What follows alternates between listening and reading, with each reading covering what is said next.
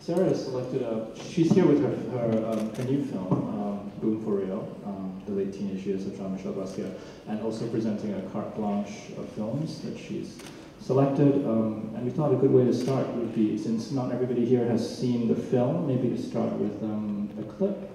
Do you want to set it up for us? This is a clip from the film that features Alexis Adler, who's in the audience. And she's actually the reason why I made the documentary. I went to her house. Hurricane Sandy hit the Lower East Side in New York and flooded that whole area of New York. And Alexis had lived with Jean-Michel Basquiat, 79, 80. And we all knew she lived with her. She had a mural on her bedroom wall. Her bathroom door was painted. But after the hurricane, she went into her lockbox where she had kept the artwork that he had left at her house after he moved out. And she found over 60 pieces of writings, drawings, a notebook of his. She also remembered she had a box of clothes he had painted on. And when I saw everything that she had, I think I was one of the first people to see everything. I was like, Alexis, don't tell anybody about this. You don't have gates on your windows or anything. You have no protection. But when I saw it, I thought, oh my God, this is a window into how he started as an artist. Alexis gave him a place that was safe, where he could paint the walls, the floor, he could experiment. And he had run away from home when he was 16. And it was really, he had been sleeping on people's couches and floors and things like that, but he lived for a period of months at Alexis's and started really finding his way as an artist there. And very few people realize also that he was a pretty amazing poet at the age of 18, because he started living with her when he was 18 years old. And she was in school at the Rockefeller University, which is a very fine medical school, scientific school in New York City. So that's the setup for the clip. I have this place on Wall Street, and this is the first stable home, the first place he had a key to. Jean was about 18 and I was about 22. I never felt that he was my boyfriend, but we did have sex and we enjoyed each other's company on a lot of fronts. He was discovering his own art form. Having this apartment allowed him some possibility of working on that, developing it. The walls and floor were his canvas. In the living room, there was a turntable and his art. Yeah, I remember him fiddling. Obviously, I didn't, wasn't him with a brush and an easel. It was just him like crazy gluing something onto something else. Jean would be making art the way he'd be smoking pot. Alexis took those photographs of Jean-Michel, which are all very precious. There aren't that many photographs of him at that age. And she's a wonderful photographer, and she's one of the leading embryologists in the United States. So we're going to ask Alexis a few questions maybe in a little bit, but I wanted you to just expand on that, how this film took shape from that starting point of discovering Alexis's archive and how this became, I think you were starting out with making a short about it, how this became a feature film and how you sort of defined the parameters of this film. It's really interesting that you choose to focus on just a few years in a very particular time in his life and in the life of New York City. So can you talk about that decision? Yeah, actually, one of the things what I thought of when I saw what Alexis had, I thought this is not only a window into him, this is a window into our city at that time. Between 78 and 81, New York City was a bombed out city. Nobody wanted to live there. And we had a very weird, kind of organic happening art community downtown. And part of it was because the city was so dangerous and so empty, and it was sort of our playground. There were no rules. There were no, the police were just as afraid as everybody else. And I chose this period because it's the period right before Jean-Michel becomes famous. And it was the group of friends that he had after he became famous and was with gallerists, he was in a different zone. It was a different world. And I found it so interesting that the people he chose to hang out with was like his own university.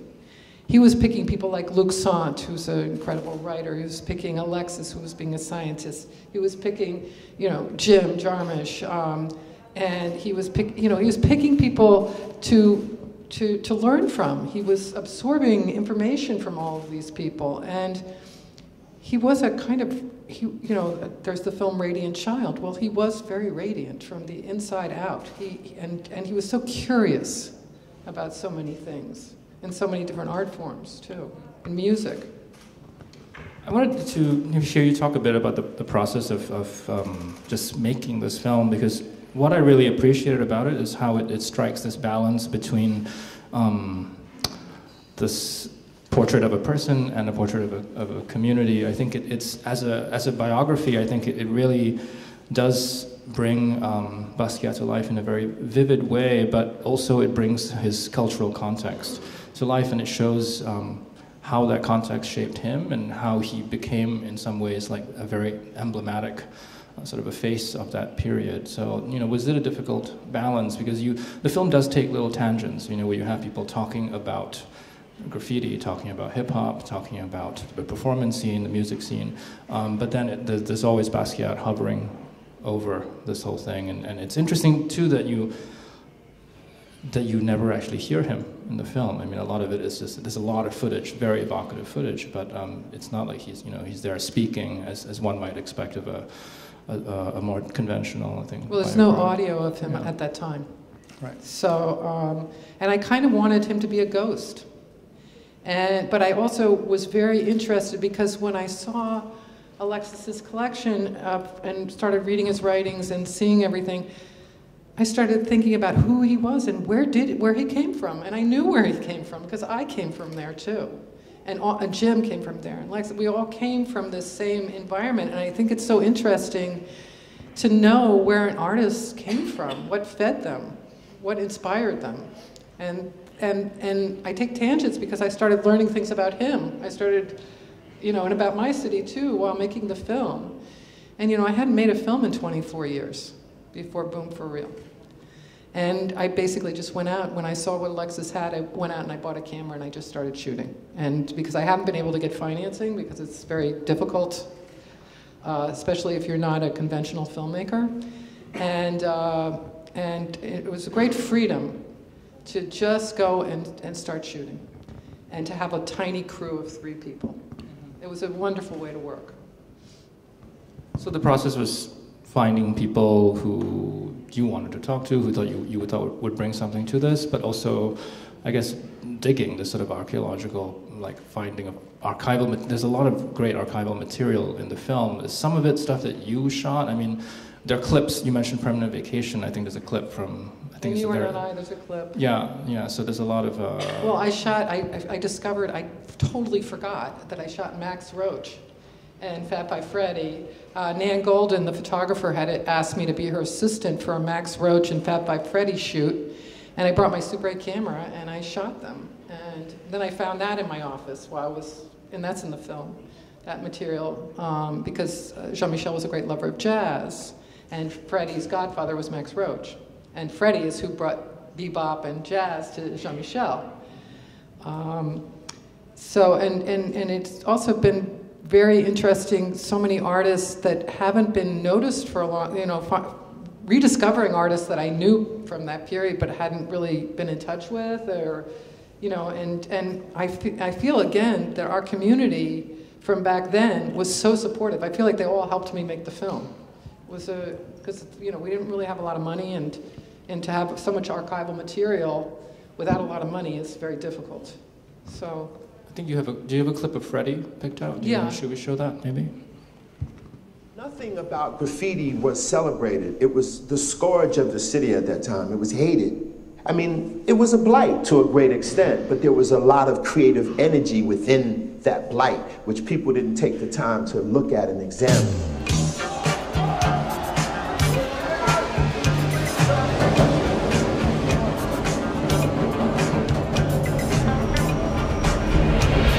Wait a minute, there's something developing here that's a real creative, expressive form.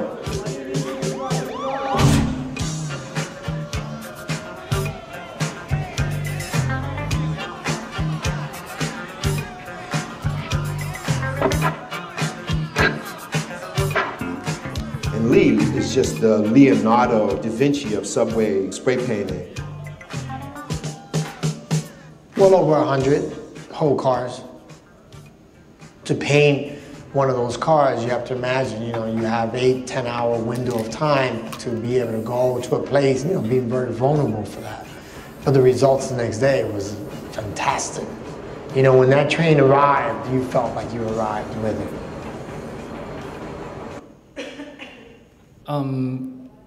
Can you say a bit more about this idea of Jean-Michel as a ghost and how that, you know, informed the way you put the film together, structure the film, because it's defined obviously by both his presence and his absence. Well, I think also New York is a bit of a ghost. That time, the city itself, that memory, and memories are like ghosts, and they're not always real or pure, but they're somehow some emotionally grounded thing. I felt like we didn't have him in interviews, or, you know, this was a period where he wasn't the focus of anything, really. We were all sort of, you know, filming each other and stuff. So I just felt, and also I like ghosts, and he is a ghost, and I like ghost story movies. You've made ghost story movies. Yeah. So it was, and I also wanted to make a very respectful portrait of him. I felt that was very important, and I kept it. There were, you know, it was like a spider web. As soon as you go into the Jean-Michel world, it starts spider webbing out, and I wanted to keep it contained within those years, within those people that were around him in those years. I mean, I could have gone so many other places, and I didn't, you know, we all know the story of him and his, you know, rise to fame and then his, you know, death, premature death. And that story didn't need to be told, but I thought what needed to be told was just this specific time where he really was finding himself as the artist he became. Yeah. This is not exactly your first documentary. You made a documentary short in the 90s, I think it was in the 90s, about the Bowery, also about a vanishing place at the time, I think when it was on the cusp of major changes. And I'm wondering when you work on fiction versus documentary, does it feel like a very different process for you? You've just made some connections to your fiction work in terms of, you know, this idea of ghosts, and but I do think that your fictional work does have this very, I think we've talked about this dual, you know, it's very, even if it's fantastical or surrealist, there's always a very strong grounding in reality, even in your fictional works. Well, there's something very freeing. The little movie that I made, it was for French television about the Bowery. They asked several filmmakers to make, it was called a series called Postcards from New York.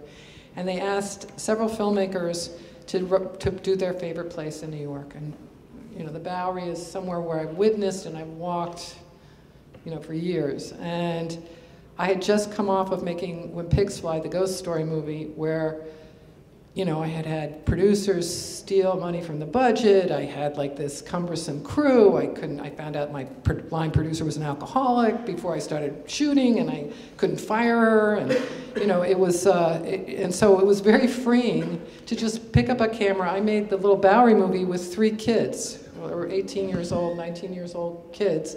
One was a kid who was supporting his mom by selling pot in the Bronx and wanted to be a cinematographer, so I just handed him the camera. And the film is very funky and kind of, you know, it's not technically great, and I've always been so technically concentrated on my narrative films. It's like every frame, the way it's lit, everything, you know, the way the music, everything I control. Whereas this was like, I don't have to control anything. I'm going to give this camera to the kids, and then we're just going to go spend some days out on the street. And it was great. You know, the four of us made the film together. And then it was the same feeling with this. It was just very freeing to own my own camera. When we were a crew of 4 people, we had my camera, I had a young professional cameraman, and then I had Tom Jarmusch, who has shown films here, who was on like funky media, like early video and Super 8 and things like that. And a producer and a sound person. That was our crew. Should we show the next clip? But I knew that Jean was not one of the writers. He was never really a graffiti artist, you know. I mean, he was not part of the culture, you know. I mean, there was a way we dressed, how we spoke. He wasn't part of that. Well, graffiti, I mean, anyone that's scribbling something on the wall becomes graffiti, you know, being black and writing words, he's tagged as a graffiti artist. But that was his canvas, you know, he didn't really have a place to live, so if he wanted to create something, he put it outside the wall, right? Can you talk about that point and like why, you know, wanting to make that point in the film? He's not a graffiti artist. Well, because people think of him as a graffiti artist. He was never a graffiti artist. He was a poet who wrote on walls, wrote words on walls. I mean, it's funny, even Diego called him, who was his first dealer, called him a graffiti artist. And that was just as a misnomer. The graffiti, like Lee Quinones, who's really a master graffiti artist, I mean, he never thought of Jean as a group. You know, Jean was not making like his name beautiful on the sides or doing drawings on walls and things. He was writing words. He wanted to let people know through words. Kind of like Bob Marley with you know, of sending out a message through his words. And so it was different than graffiti. And graffiti, because it started on the trains, was a moving image. He was doing it on walls, you know.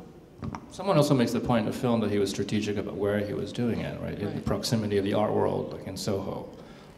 So that was also, I think, a different yeah, he was not naive. He was very ambitious. And I think that complexity really comes across in the film, this combination of naivete and sophistication and ambition.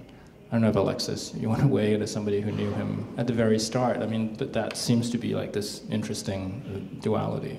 Yeah, he definitely was writing in Lower Manhattan and wanted to be seen by the art world, for sure, and be recognized. And we all saw his graffiti, I mean, his writing before we met him, but... Yeah. And also I have to say, only Alexis and one other person, Glenn O'Brien, are the only 2 that saved work of Jean-Michel's from this period, as far as I know. Everybody else just threw it out, or they thought it was garbage, because he would paint on anything, he would draw on anything. And they were the only 2 that had foresight. And, you know, he was staying with a lot of people at different times. So the film premiered last fall, and you've been, you know, showing it around a little bit now, and I'm, you know, curious how your experiences have been with audiences in terms of how this film speaks to the present day. I mean, I like that the film doesn't exist simply as a time capsule. I think there's something about how it resonates today in terms of not just Basquiat's presence, but the idea of what this time has come to represent. You mentioned Carla McCormick's, you know, show. MoMA has a show now as well on Club 57. You know, so I think the way in which this period in New York City's cultural life is being reassessed, remembered. You know, and you obviously were a very big part of that world. Well, I think that again, it's. You know, we have so many race issues going on. We have the whole drug thing going on in, you know, in America. We have OxyContin. Something like 1 out of every 4 Americans is on OxyContin. That's a statistic I read recently. which is a drug that doesn't need to exist, could disappear if we could get it off the market. And it was the same with our community, that you know, drugs were socially acceptable. Heroin was very acceptable. It killed a lot of people. And it was a way of clearing out the Lower East Side so realtors could come in. This was during Reagan, right after 81. That's when people started dying. 81, 82, drugs were really flowing in. So there are many parallels, and like also the whole, you know, racism that's going on in our country. And but I think most importantly for me is I really want young artists, young people, to get off their iPhones, get out of cyberspace, and start talking to each other. And I'm hoping that this film will inspire people to do that. And I showed it at Miami Basel, and there were a lot of young artists in the audience, and they said, well, how do we become a community? And I said, well, you start an art fair. You start thinking of ways where you're going to be able to work together to create something that's going to cause an energy which is going to ignite. And I think it worries me. I think that's something that we've lost as humans. And not that, you know, this film's supposed to cure that or anything, but just as a small example of how, if we unite and we work together, we can create something that can have a ripple effect. You know? I think the other thing that this time represents too is just the sense of a possibility that maybe doesn't exist today, and in the simple fact of just these overlapping worlds, you know, like how there was, as you said, there was just, everything was coming together, the boundaries were dissolving, and it seems like the walls between film and art and music, and even within these disciplines, you know, that everything is much more like segmented and closed off, and there just doesn't seem to be as much, you know, cross-pollination. And they all need each other. Yeah. All the arts need each other. You can't write a book unless you've gone to a gallery and seen a painting or seen some, you know, visual things or a movie, or, you know, everything informs you as an artist. And this departmentalizing of the arts is really unfortunate. I do want to leave some time for audience questions, so we'll open it up in a bit, but I want you to maybe spend just a little bit of time talking about the films that you're selected. Every time you do a carte blanche, I'm incredibly impressed with the range of films that you've put together. You know, we just saw Alan Greenberg's Land of Look Behind, which is, I think, quite a revelation for a lot of people who've never seen it. But I'm also curious about some of the other films you put together, and the idea of Idiocracy as a documentary is also really interesting. Maybe you can expand on that. Idiocracy was released in 2006 during George Bush Jr.'s reign, and it was suppressed. It was released maybe, I don't even know if it was ever theatrically released, but it became known, it's sort of an underground movement form where people would get copies and be able to see it on DVD and stuff like that. But it basically and it's become very well known just from this circuit of word of mouth. And I remember seeing it in 2006, which predicted that America was going to be, the president of America was going to be a World Federation wrestler. And now we have the reality TV president. And so many things in that film are now parallel to what's happening now. And I was reading an article that in Time magazine about, that right before Trump was elected, that came out about Idiocracy, saying it was predicting everything. And Mike Judd, the director, said, yeah, but that was supposed to be 490 years from now, and it's happening now. And I thought, well, Idiocracy was made as a narrative, but now it is a documentary. And terrifying. Yeah, I know. But funny. I love that Idiocracy is showing here. But do you want to talk about? Do you want to maybe call out some other highlights, some rarities that you're showing? A lot of these films are really quite difficult to find, so maybe you want to recommend a couple of things. for the festival to find. So they did a great job. Yeah. Native Land is a film by Leo Hurwitz, Paul Strand, and Paul Robeson. It was made in 1942. It was the first social documentary ever made in America. Leo Hurwitz was later blacklisted as a communist and had difficult times during his life. But Native Land I saw 30 years ago, and Paul Strand is one of the great photographers, and the photography in the film is just extraordinary.